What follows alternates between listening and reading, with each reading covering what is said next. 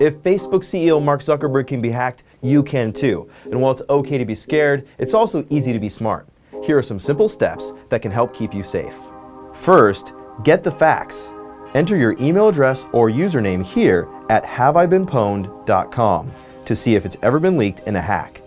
Pwned is online slang for being owned or defeated. You may find your username or email associated with past breaches of popular services like LinkedIn, Tumblr, and MySpace. The site's database of 1.3 billion user accounts was compiled from data previously leaked by hackers.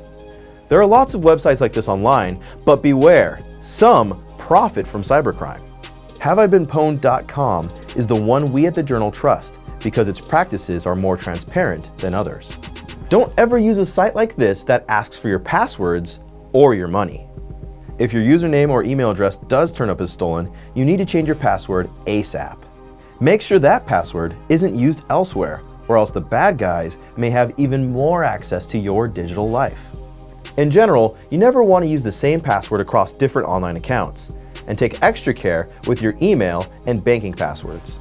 Also, don't use easy passwords like 1234, password, or your favorite sports team.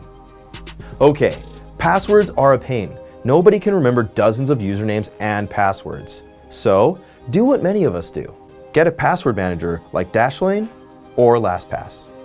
Another must, turn on two-step authentication everywhere you can. Apple, Google, Microsoft, Facebook, Twitter, PayPal, and every major bank offer two-step verification. When activated, a password alone won't access your account. You also need a special code, normally sent to your phone.